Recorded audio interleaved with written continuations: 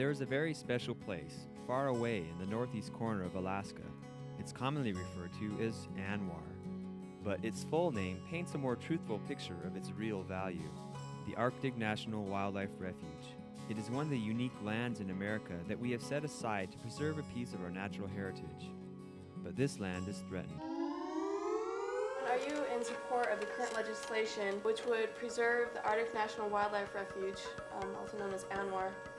Number one, I support drilling in ANWR. The Arctic Refuge is believed to be America's best prospect for a large find of oil. I think one of the biggest threats to our culture would be development of any kind. We really consider the Arctic Refuge as an international treasure, and there is no way that we can ever let oil development take and experiment with this place. I came on this trip because I wanted to learn more about the issue. I wanted to learn the truth about both sides. Our concern over the future of our nation's last wildlands took us to the northernmost edge of our continent. To a Gwich'in village in the Arctic, to the oil fields of Prudhoe Bay, and into the heart of the Arctic National Wildlife Refuge.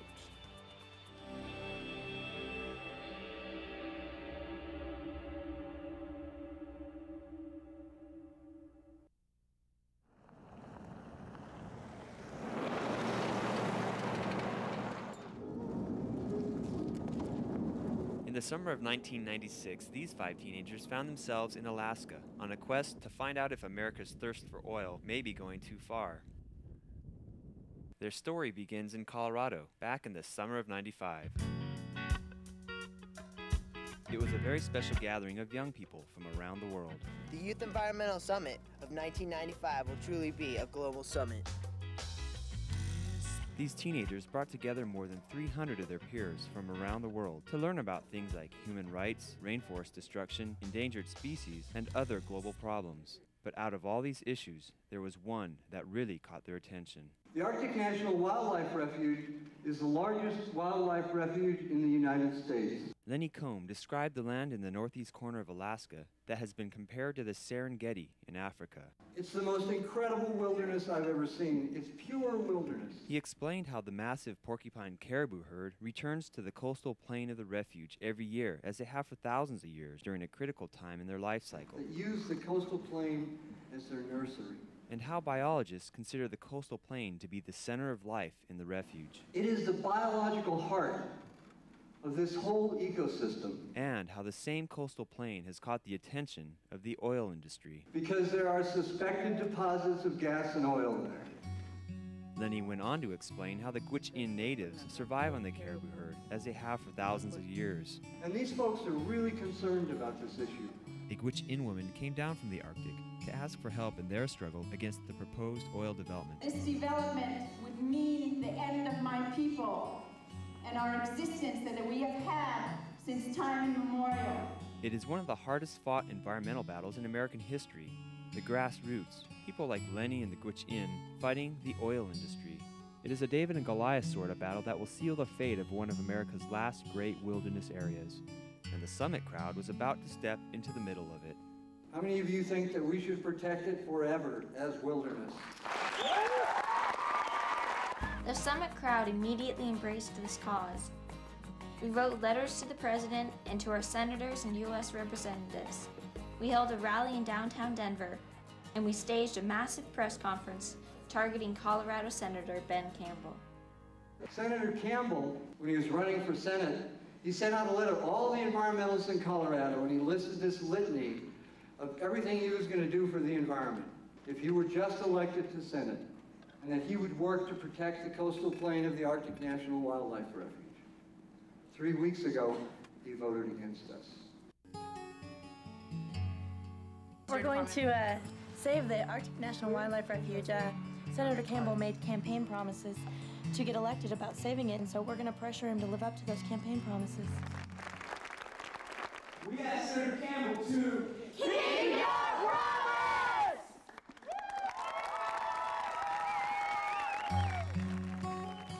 The message made it to Senator Campbell, and he responded, but it wasn't the kind of response we were hoping for.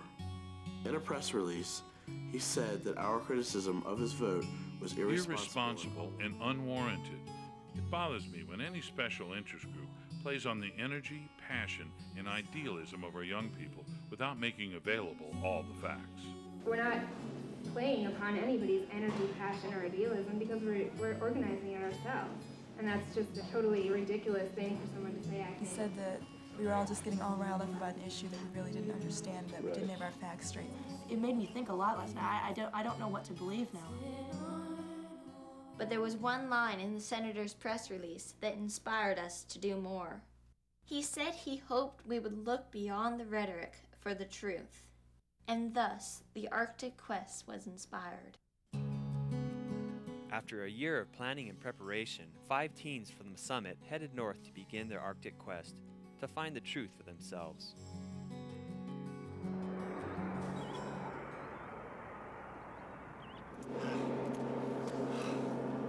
Oh, Fairbanks, we're here. Oh, sweet Alaska, your hills are calling me home. With the sweet smell of springtime, I long to be there. Alaska is where I belong.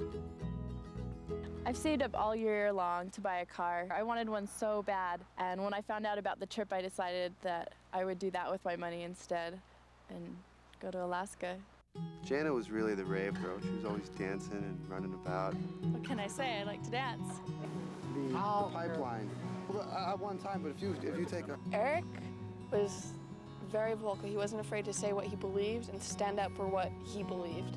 This is an ode to a mosquito. I hate you. Alex is a future politician, and he was very quick to let you know that he was the environmental Republican. I'm a Republican. Monique is like the queen bee of the whole process. She's the leader. Happy birthday to you. Props goes to Monique for being the queen bee who took initiative to organize our trip. All of my life, I'd heard people talking about protecting Alaska's wild places, but now I wanted to go to those wild places myself to see exactly what it was that I was fighting for. Our people, as a people, we're not educated and we don't really care enough about things to be educated. Danielle was the Henry David Thoreau of the group. She was always writing something in her journal. A lot of people didn't take us seriously when we shared our ambitions and ideas. Some didn't think we could do it. And my reaction was, yeah, right. Then there was Monique's mom, Richie. I just didn't believe it was possible. A group of teenagers just could not put together a trip of that scope. She just lived in Alaska for 30 years, and she gave us a place to stay, and she's kind of our mother up there. And then there's me, the ever-present camera guy. Jeff was the annoying California type who always had the camera in our face. The teens invited me to document their journey and help tell their story. What better place to begin our search for answers than the streets of Fairbanks? The Arctic Refuge. We're about to talk to the people in Fairbanks and find out their opinions about the possible oil development in the Arctic National Wildlife Refuge. Oh, you mean ANWR? Yeah, in ANWR. Wanted to know whether people are for or against oil development. Where they have all this oil that's in the ground. Supposedly, yes. Yeah. What I think about it? I really don't know anything about it. Well, I'm for the oil, taking the oil out, yeah. No. People are pretty divided. It's a very emotional issue. This is an area that clearly must be protected. So let's get the oil out. As we talked to more and more people, it seemed like the issue got more complex. You gotta clear my confusion. Oil is a touchy subject, especially in Alaska. Oil revenue is very important for us living here. Yeah. Oil revenues provide roughly 80% of all the revenues in the state treasury and are responsible for a large percentage of the jobs in Alaska. Some Alaskans feel that oil has become a little too important. We are addicted to petroleum. This state is dependent on it to an unholy degree. Alaskans don't pay any income tax or sales tax because the oil companies give so much money to the state. In fact, the oil companies even pay Alaskans to live there. Last year, every man, woman, and child in Alaska received over $1,200 from the Alaska Permanent Fund. The Permanent Fund was created in the late 1970s by the people of Alaska to create a savings account from the oil wealth that was flowing into Alaska at the time. The Permanent Fund was started to help keep the Alaskan economy afloat when one day the oil runs out. The fund currently totals about $22 billion, and by the end of the century it's expected to total about $29 billion, which is a whole lot of money. Production in Alaska's enormous oil fields has gone down since a peak in the early 1980s. So now the search for new oil and new revenue has intensified. We also experienced a lot of territorialism up there. I mean, it is draining down low, and we... guys are probably looking at it as an outsider. I'm an insider. I was born and raised in here. What are we going to exist on? So we had to wonder if the Alaskans in their economy needed the oil and the money, maybe we should develop the refuge. I think the people in the U.S. should keep their hands off and let us develop our own country. After all, we're the ones that are sitting in the cold, and we will be sitting in the dark. But that's only one side of the story. We are against it. You can see we're pretty well connected with the land, and we don't really like to see that much destroyed. Many people feel that Alaska is the last chance to preserve some of America's wilderness heritage. 100 years ago, virtually everything west of the Mississippi was mostly wilderness. So it's going fast.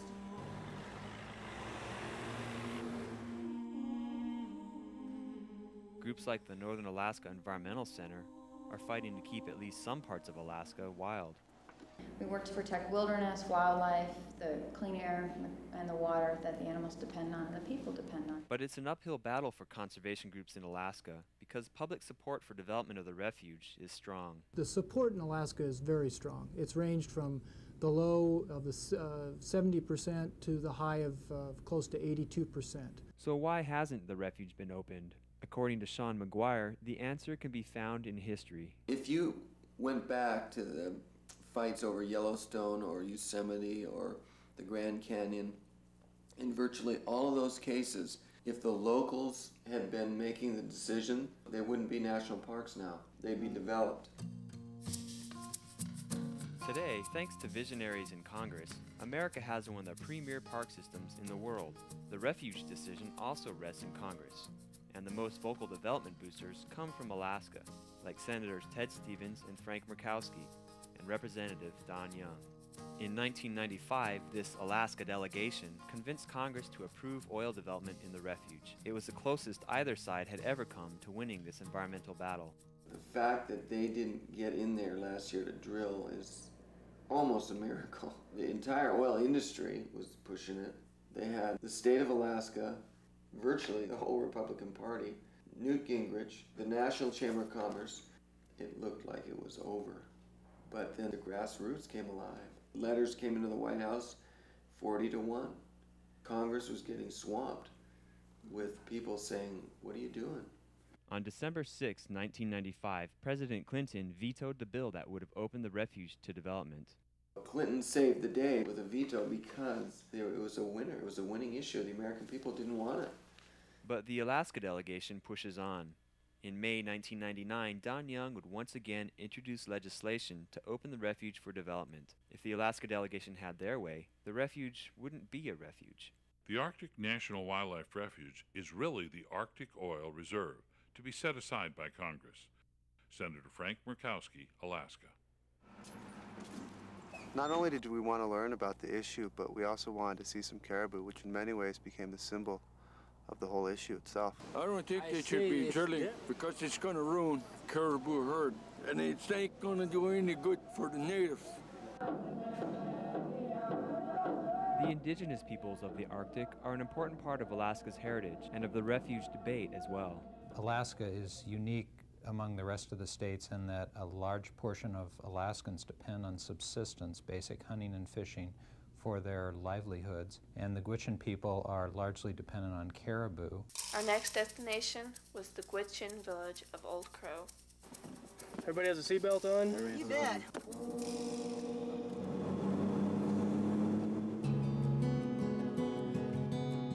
And this was a chance to go to a subsistence place where they've been living just like they have for thousands of years, using the land and its animals. Old Crow in Canada is home to the Vuntut Gwich'in, people of the lakes, and their village rests in the ideal spot to intercept the migrating caribou.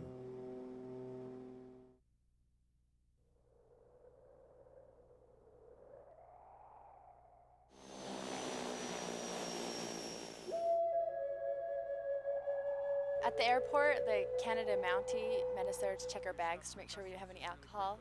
Yeah, if anybody did bring any booze, you can give it to me and there'll be no charges or anything like that. Old Crow doesn't have any alcohol at all. It's prohibited. And it's been detrimental to their culture, so they're trying to change that. As we're finding out, the Gwitch Inn have learned what is good for them and what is not.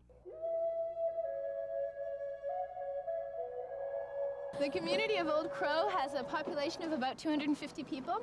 The first person we met in Old Crow was Jacqueline Pruner. There's no road access into the community.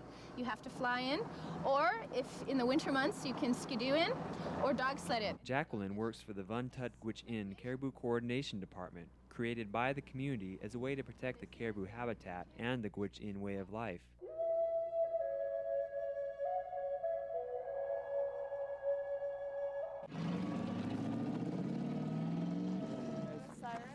Suddenly an alarm sounded and the whole town came alive. Could this be the arrival of the fall migration?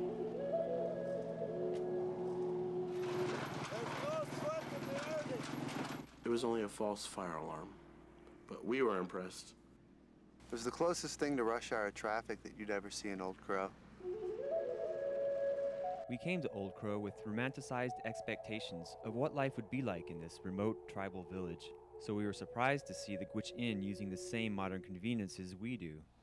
They have clearly struck an ironic balance between modern and ancient ways of life. The next morning, we made our way across town for a very special meeting. We're going to visit the chief of the village. This is Chief Robert Bruce Jr. Hi. In what ways are the caribou a part of your culture? We live on the food. We use the skin for clothing, moccasins, mitts. Well, I guess the caribou is a very big part of our culture. From the time you're very young, you're taught to appreciate and anticipate when the caribou is coming. Everybody knows, like in the spring and in the fall when it comes, people start telling one another that they've seen bunches here and there. And you would see like boatloads of people leaving, and they would bring their children along, and the children are taught to care for the animals. You would have to shoot only bulls and not the cows, because the cows give birth, and that's our main staple. We eat that year-round. And it's used for putting everything the way we live today. And without it, to tell you the truth, I don't think we could survive.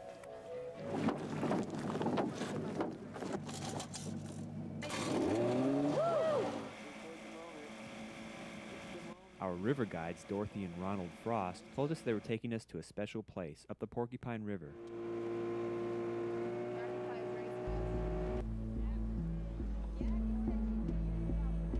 Oh yeah, they'll take care of it.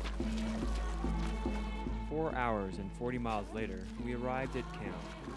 We learned about how they hunt the caribou and the traditions that they've had. Last spring, my boy is 15-year-old, and he went across to the mountain there and got 5 caribou.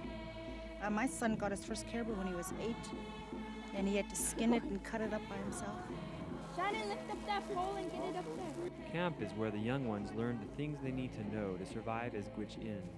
The skills they learn here last a lifetime. As we're about to find out, caribou meat is not only essential to the Gwitch Inn diet, it's pretty tasty too. Then the caribou. We all had caribou to eat. Ribs. Caribou ribs. Next to the Porcupine River, Caribou Lydia's jerky. camp. Oh, delicious. It's like, I don't know how to describe it actually. Tastes like caribou. Yeah. Best ribs I've ever had before in my life. Not any meat on it at all. You too, Eric, right? It was really funny because 2 of the vegetarians of the group were pretty much consuming all the caribou ribs that were there. I don't think I've ever eaten ribs before. I did it out of respect to the Gwitch Inn culture.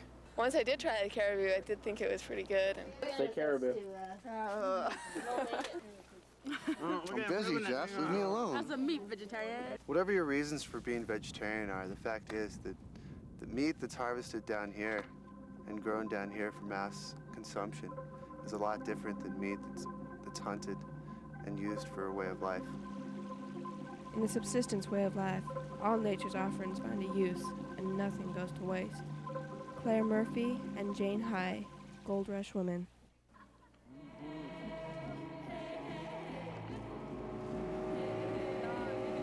We left the camp around 3 o'clock the next morning with a new perspective on how closely these people are tied to the caribou. If the caribou is destroyed by oil and gas up in their breeding grounds, and they find enough oil and gas there, they would take it out. And that's what the Americans would use in their houses and their cars and so on. Meanwhile, we're here.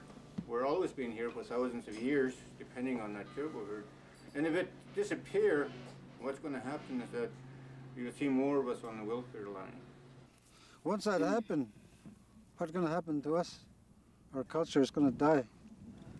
That's one of our top priority at this point, is to try to stop that development. Are oil companies or anybody promising you money or jobs or anything? Oh, definitely, yes. They say all kinds of offers. There'll be all kinds of jobs. They'll train your people. Yeah. And to me, I don't like that because it's just the way they get you to, so they get on the land to do all this exploring, and then they give you money, your people jobs, give them money, and then as soon as they're finished, and they're just gonna leave, and then what the people gonna have left? But when the jobs are gone, what else can be found? When the cash is gone, he's on welfare line. Other nations of indigenous peoples in the Arctic have come to embrace oil development, but only after a long fight. In the 1970s, the Inupiat Eskimos of the North Slope finally caved in to immense pressures after fighting development for many years. A one-time mayor from the village of Kaktovik said they got burned out after hundreds of meetings arguing against development.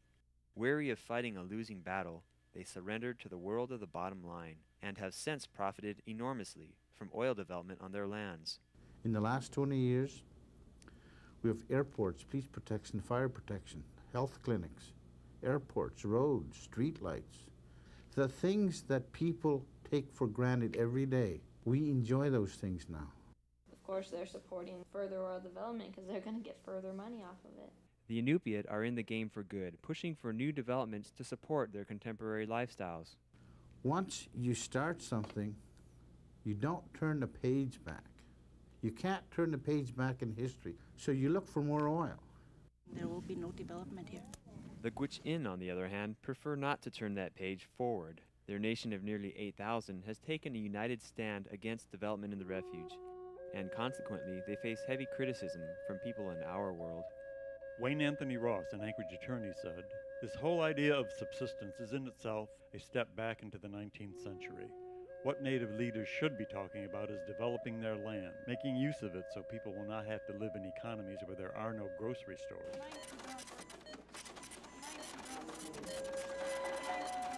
Who are they to say whose standards is right or wrong? I mean, what is quality of life? Who's to set the standard of living? Yeah, you know, say I live better than you. The folks in Old Crow, you should ask them if they were getting annual payments, would they feel differently? I think that might change your minds a little bit. No. You can't eat money. Money's not going to. No. We need the caribou for the future, for the youth, young. Yes. They got to see caribou. They got to taste caribou. That's what it's all about. Their bank account, their industry, is their traditional way of life in the caribou herd. Asking the Gwich'in to live in a cash-based economy is just purely ridiculous. It'd be like asking us to live off the land again. People wouldn't do it. They wouldn't even know what to do. It is a big temptation. I mean, if you're offered a job for $100,000 a year versus living in a community where there's high unemployment and living on SA for $410 a month, I mean, what would you take? So we have to teach our children and teach the young to be strong and to say no, we can do it on our own.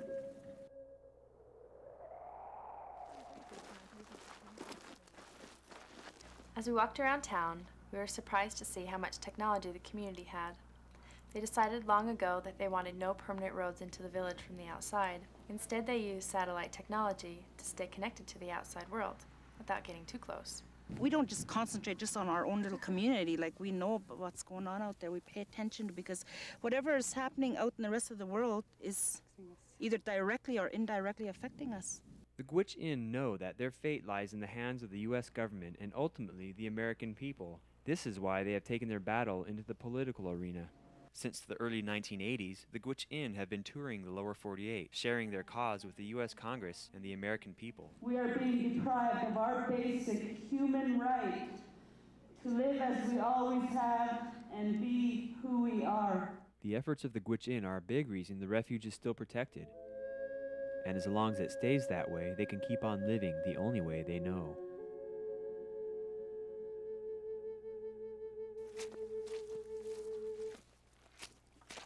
The land was all green and just beautiful there, and we were able to hike up to Crow Mountain. I think it was a sacred place for the elders.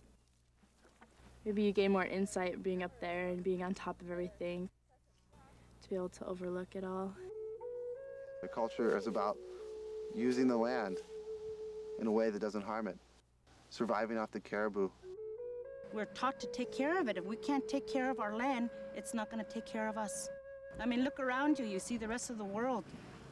For over the past 200 years, we in the lower 48 have spent millions and millions of dollars trying to clean up the lands that we've polluted. The Gwich'in don't want to make the same mistakes that we made. We still can drink that water. We go up the river, we can drink it. There's not polluted. That's why we're so protective about it. So it really makes you think about how global we are and how united this world is in everything we do.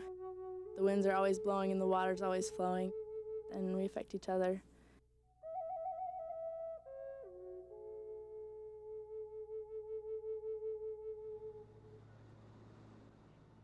The message is there.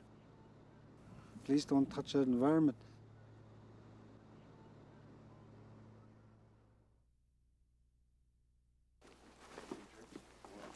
I'll be back to harass you some more.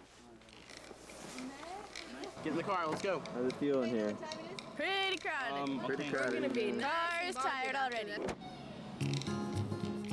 The Dalton Highway is the northernmost highway in the U.S. Nearly 500 miles of dirt, gravel, and mud. Services are few and far between. Not the kind of place you want to break down. All right, find the jack. Which side is it on? It took a while to figure out where the tire was. What do they call the access cover? We need this. Then how to get it out was another problem.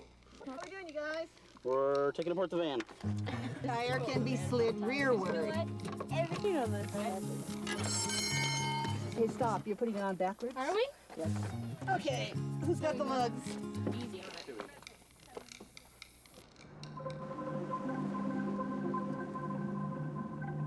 Finally, we were on our way to Prudhoe Bay, the largest operating oil fields in North America. Where? Hey, look, it's the pipeline. With a price tag of over $8 billion, the Trans-Alaska Pipeline was the largest private construction project in U.S. history. In only 3 years, over 70,000 workers constructed this 800-mile, 4-foot diameter steel tube, which crosses 3 mountain ranges and 800 rivers and streams. Many consider the pipeline a technological marvel, a heroic symbol of human ingenuity overcoming the harsh conditions of the Arctic. But others see it as a scar on the landscape. The wilderness of Alaska has its heroes too. Bob Marshall was one of the first to see a need to protect the wildlands of Alaska from the encroachment of civilization. In 1935, he founded the Wilderness Society. Marshall wanted to protect all lands north of the Yukon River. This never happened, but it did inspire 2 Alaskans, the husband and wife team of Drs. Olis and Margaret Murie. They led the successful drive to protect the northeast corner of Alaska, which was proclaimed the Arctic Wildlife Range in 1960 under the Eisenhower administration. In 1980, President Jimmy Carter doubled the size of the range and upgraded the status to that of a refuge, which it still holds today. This protected the land as a permanent wilderness. But when the new borders were drawn, a special provision known as Section 1002 called for a comprehensive study of the coastal plain resources, including its oil and gas potential. In this act, Congress reserved for itself the authority to reassess the protected status of the 1002 lands in the future. Today, the future is here, and while some in Congress want to open the land for development, Senator William Roth and Representative Bruce Vento are working to protect it. What I've done is to pick up the work of others to designate this key parcel as wilderness and to keep it in its natural state forever, to prevent mining, to prevent development and exploration, further exploration of oil there.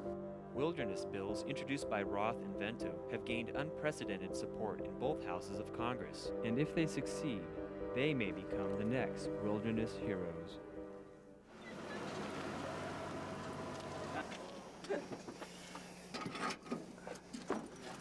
When you pump your gas, you don't really think of, man, am I killing ANWR and caribou, or what am I doing? I'm just filling up my gas tank.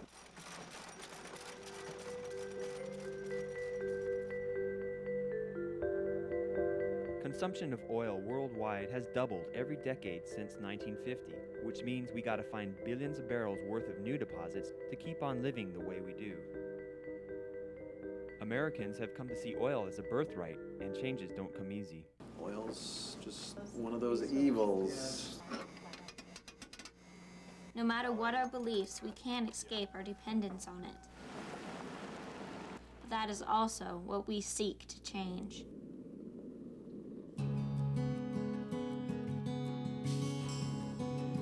We were driving along, and all of a sudden we saw these caribou, and we all started shouting. And we jumped out of the car when we got up to them.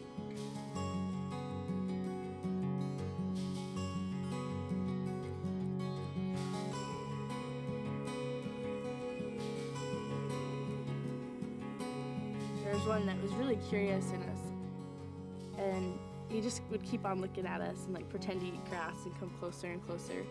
He was just really curious. He would die, and a truck came by and scared him away. We're 25 miles away from Prudhoe Bay, from Dead Horse. We looked up straight up the haul road and we saw this layer of smog. And we're like, whoa, what is that? Oil production on the North Slope emits enormous amounts of air pollution, as much as a city the size of Chicago or Washington, D.C. Scientists worldwide agree that our growing dependence on fossil fuels poses a major threat to our global climate. And it's not just global warming that's a concern. Our dependence on oil is responsible for most of the air pollution in our major cities. The reasons to look for alternatives to petroleum are pretty obvious. Before we got down to business in Prudhoe Bay, we had something else very important to take care of. Our initiation into the Polar Bear Club. We are about to go in the Arctic Ocean. The requirement of joining the Arctic Polar Bear Club is that you have to fully submerge yourself in freezing cold water.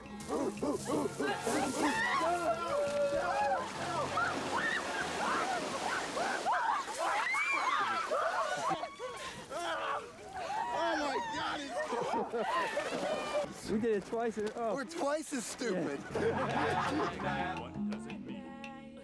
And then our experience began at Prudhoe Bay.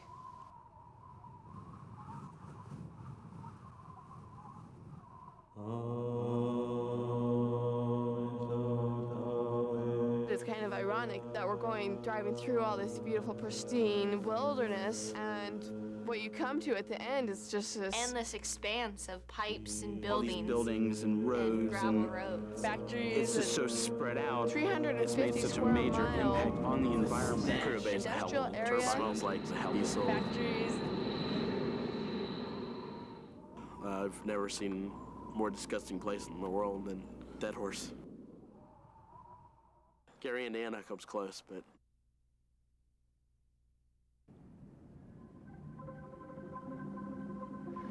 And this is mile zero. This is the beginning of it all. Prudhoe Bay pumps out nearly 10% of America's total oil needs, averaging over 1 million barrels per day, making this America's largest and most productive oil field. And this is the beginning where all the oil starts. It's trip to Valdez, 800 miles later. The oil flows south through the interior of Alaska to the port of Valdez in Prince William Sound, which gained worldwide attention in the late 1980s. At the time, the Reagan administration was set to open the refuge to development. It was considered a done deal. But then, disaster struck. The largest oil spill in U.S. history contaminated over 1,500 miles of pristine Alaska coastline. It was not a good time to try and open the Arctic Refuge for more oil.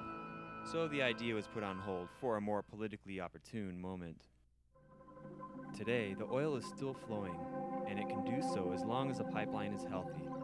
When it was built, it was expected to last until the year 2000. The pipeline is approaching the end of its life. It's been operating since the mid-1970s, and it's probably good for another 15 or 20 years. And so there is some urgency that the Arctic Wildlife Refuge should be developed. From an economic point of view, the arguments in favor of developing the refuge are convincing. We'll create hundreds of thousands of new jobs. Is that just put in so people think that it's going to do good for the economy? The industry points out that oil development in the refuge would not only create jobs, it would also increase our national security. I believe we must do everything we can to keep our dependence on foreign oil as low as possible. But others are skeptical. The fact is that this field, even if it plays out to be at the high end of what they say, there's not going to change our dependence on foreign oil. You can't pump through any one field your way to energy independence. Many energy experts feel that rampant oil development is a misguided policy for our nation, and that there is a better way to both create jobs and eliminate our overseas dependence. Use energy more efficiently, bring more work out of the oil and other energy forms we already have, so we get the same or better service with less cost. And by the way, that doesn't hurt the environment, it helps it. The $50 billion that America spends every year on military force dedicated to intervening in the Persian Gulf to protect our access to oil, if reinvested instead, just 1 year's worth, in making buildings more heat tight, would save more oil than we're importing from the Gulf. Despite these benefits, some fear the worst if the refuge cannot be tapped. To lock up ANWR as wilderness would be a terrible disaster for this country, I think. But the refuge is not the only hope for new oil. Currently, the oil industry has access to 85% of Alaska's north coast, but they are more interested in this other 15%, the only protected stretch of America's North Slope Arctic wilderness. We've got millions and millions of acres of lands that are now under lease by these large oil companies that they're not even developing. The fact is, it's like they got their plate full and they want to pour some more on top of it. I mean, if we're really serious about oil development, then we should demand diligence with regards to the development of the leases they now have. But the industry has their sights set on the refuge, and if they want to get access, they need to convince people they can develop the land without making an impact.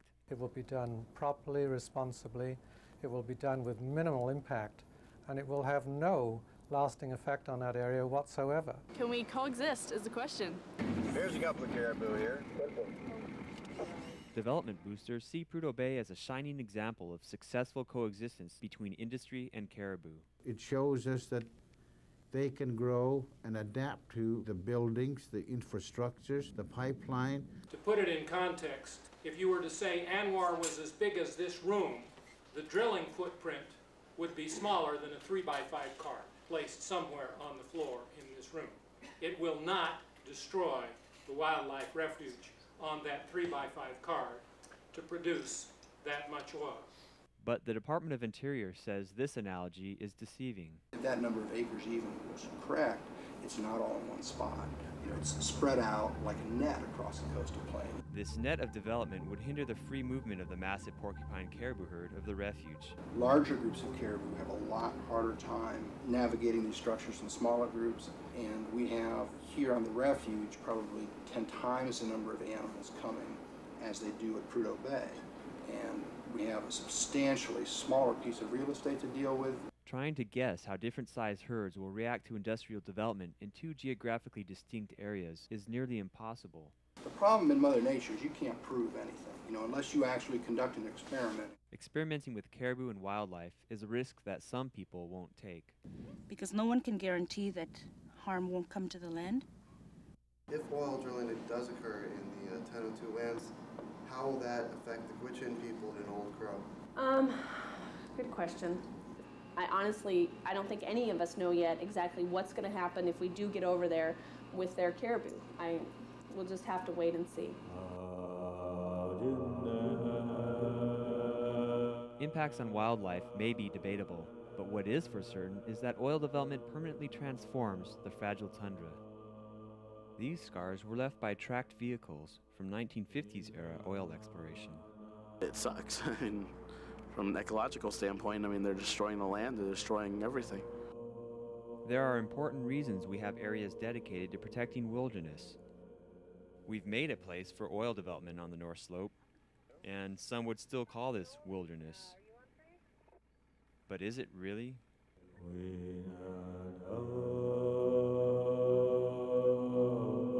Once a place is industrialized, it is no longer wild. 100 miles to the east of Prudhoe Bay lies the refuge. There really aren't too many places like the Arctic National Wildlife Refuge left in the country, continent, or even world. And it's quite an opportunity to actually go and visit it. We were flown into the refuge by veteran bush pilot Don Ross.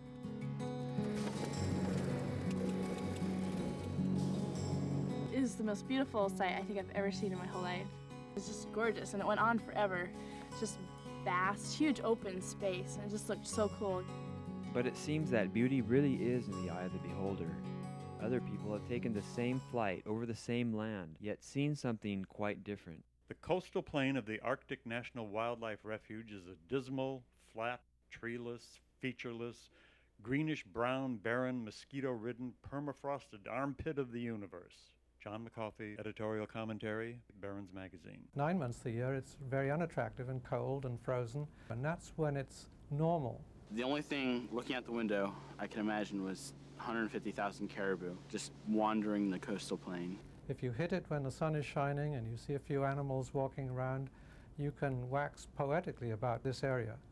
But those are the exceptional times, not the normal times. It's strange how two people could be looking at the exact same thing, but see two completely different things.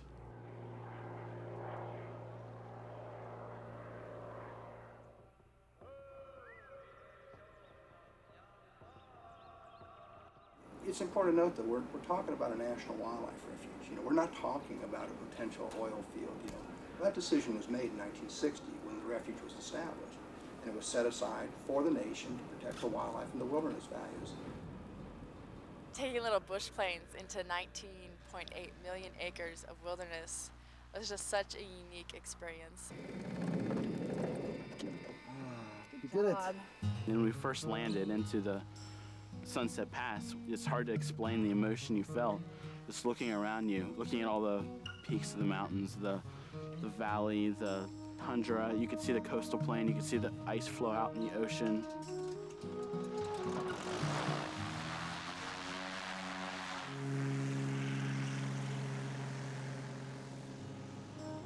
For the next few days, we'd have no contact with the outside world. No TVs or radios, no pagers or cell phones, not even the internet. There's no sign that anyone had ever been there. It was just wilderness, and that's such a great thing. Just us and the wilderness. Okay, so we had a little company. You know what? There's a lot of mosquitoes there. I love the mosquitoes. Be gone, be gone. There were so many. I was one with the mosquito. There were swarms of mosquitoes all over the place. I think I ate about a dozen of them, and that's not counting the chili and the ravioli. Country chili with beans and mosquitoes. Very good.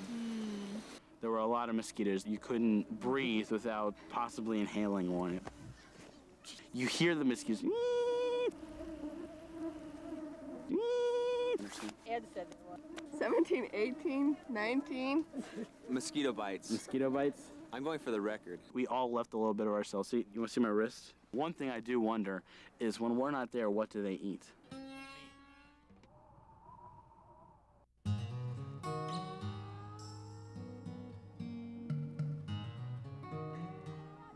You sort of get used to the mosquitoes after a while.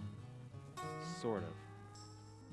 Many Arctic creatures couldn't live without the mosquitoes, especially the birds. Oh, yeah. And the birds, there are migratory birds in the coastal plain, and the first thing instinctively they eat are the mosquitoes. During the summers, more than 80 species of migratory birds come to the coastal plain from around the world to lay their eggs and hatch their young. Thanks to the insect bounty here on the tundra, infant birds can grow strong enough to make the migration home thousands of miles south. So they're good for the birds, but mosquitoes make life difficult for the caribou and other mammals that reside here. The caribou lose up to a liter of blood a week because the mosquitoes are so bad. So that's why another reason why the coastal plain is so important to them. The wind is wonderful because it blows away all the mosquitoes. We've seen 20, 30, 40,000 caribou march across the coastal plain and pour off into the Arctic Ocean. ocean because they're trying to get away from bugs. That physical response to insect harassment is something that's critical in their life cycle. The coastal plain has become the critical habitat for the caribou, not only to escape insects, but also for the high-energy forage like cotton grass and other sedges, which are plentiful here, and to escape predators like wolves and bears, which live in the foothills. The coastal plain is the caribou's safe haven, their nursery, and it is important to more than just the caribou. The endangered muskoxen make their homes here year-round, and this is one of the few places in the Arctic where polar bears make their winter dens on land.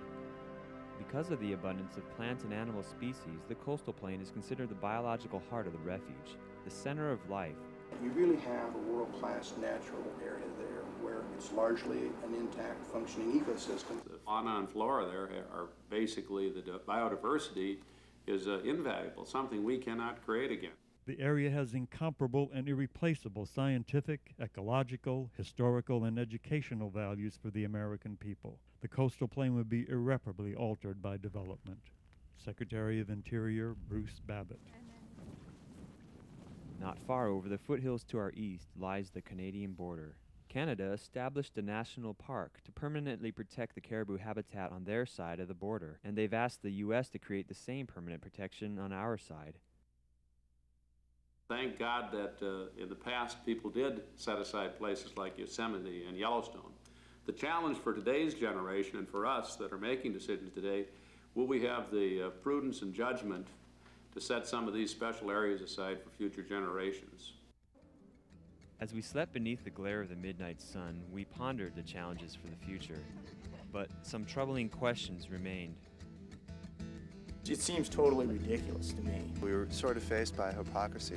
You guys flew all over the place. On one hand, you know, we were using oil, then on the other, we were trying to stop oil development. So were we just being hypocrites for using oil to fight oil development? Do you walk to work? Do I walk to work? And the answer is, we need oil.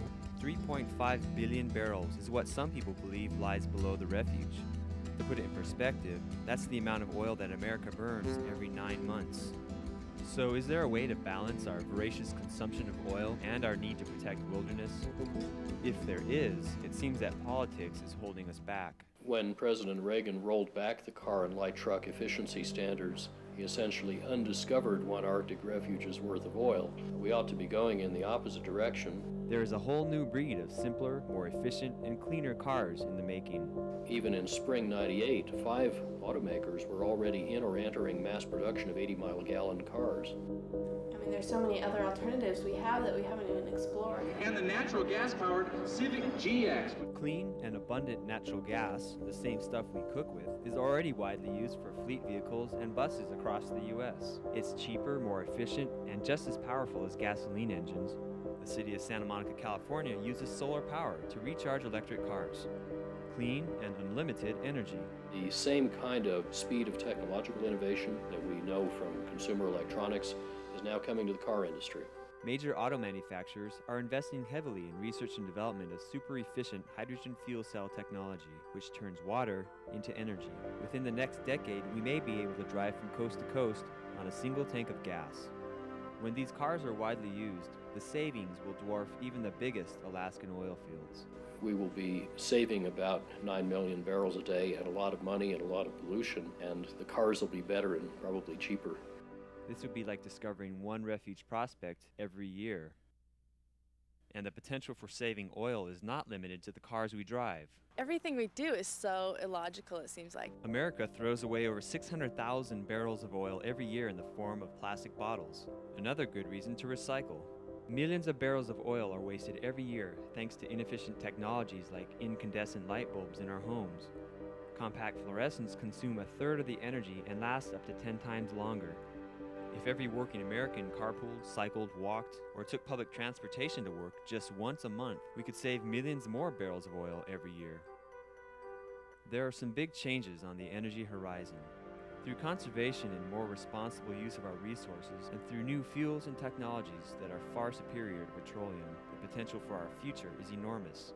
And we will ultimately end up in a post-petroleum era. I think it's going to come sooner than many people think, and it's just dumb business to even think about drilling in the Arctic Refuge. Whatever you think of the environmental considerations, there are so many better, cheaper ways to do the same jobs.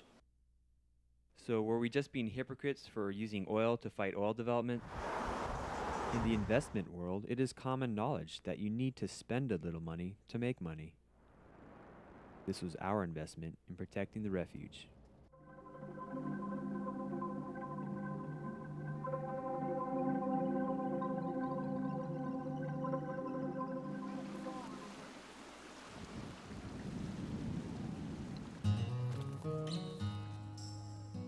No one really treads on anyone else's path. We usually make our own path beside the rest, though. We walk together, but we walk apart. Everything that people told us about this place when they compared it to Yosemite or Yellowstone was true, only it was somehow even more unique.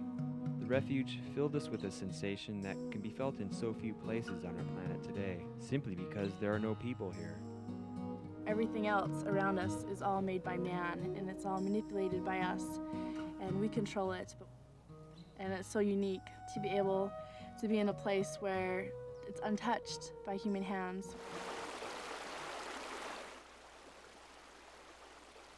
And with every step that we took, it was just like a different perspective on the scenery and on the wildlife out there.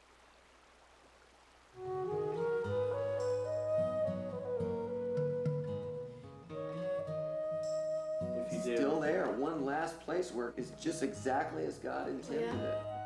There's not many places left like that. Nature is the best place of all to explore your feelings, and being in the middle of nowhere, hundreds of miles from any humans, you really realize that you're in God's country.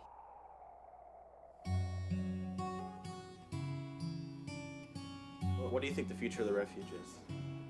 My guess is at some point in the future it will dawn on the United States Congress that oil in the Arctic Refuge is needed for domestic consumption, and the coastal plain will be open to development. As long as there's a good chin standing, there will be no development here. When we set out on our journey, our goal was to investigate all sides of the issue in the hopes of discovering the truth. But instead, we discovered that each side had its own truth. So it is not a question of which side we are going to believe, but rather whose beliefs we are going to respect and support. I was still very confused until I came here to the Arctic Refuge. You're able to explore those feelings that you don't feel them anywhere else. You aren't able to feel them anywhere else because there's so much confusion. And there you've got solitude, and you can become one with yourself, and one with nature, and one with God. Pretty much in the end, you just kind of have to listen to your heart. Yeah, I knew it in my heart that the Arctic National Wildlife Refuge needed to be preserved from oil and gas exploration. I never want to see anything like Prudhoe Bay near here. So I believe very strongly that the Arctic Refuge will always be a tremendous natural area dedicated to wildlife and to wilderness protection. We saw only signs of caribou in the refuge. We were too late to witness one of the great wildlife spectacles in North America. If we had been there maybe a month earlier, the entire area would have been covered with over 150,000 caribou and their calves on their way south.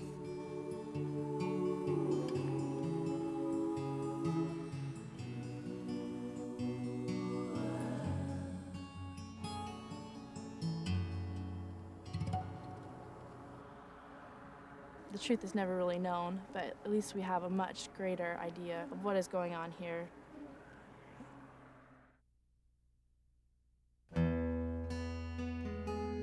Personally, I think I made a commitment to myself that I was going to come back with some kind of answer, and I was going to come back and do something with it. What would you have us do to carry your message? Just keep spreading the word around. You have that power, and you can pass it on to other people in your university or classes. Completely closed any kind of development. To know that it exists is just as reassuring as going there. You know, a lot of people won't get to go there, but at least they can sit there and look at a picture and maybe imagine. When you get back, drop a line to the president and also the senators and let them know you guys been up here and you see this land and you support what we're doing. Dear Jana, thank you for sharing your views. This is from the White House, President Clinton. Every single letter I've written, I've always gotten one back. I appreciate having your perspective on this important issue. Sincerely, Bill Clinton. We all have a very significant role to play. We all have the power to change the vote of a congressman or congresswoman or even the president. A lot of things we're able to do are just phenomenal compared to a lot of other countries. Now we're convincing our congressmen that we want the wilderness areas, that we want cultures to survive. When I'm old and gray and tell my grandchildren or children what I did, I want to let them know that I actually did whatever I could and put all my power into preventing the coastal plain from being drilled. I think that's really important. It might inspire them. I guess we all find our own ways to stand up for what we believe in, and we don't have to travel halfway around the world to do it. We're not here to save the planet, but to create a future we can be proud of, whatever that future may be.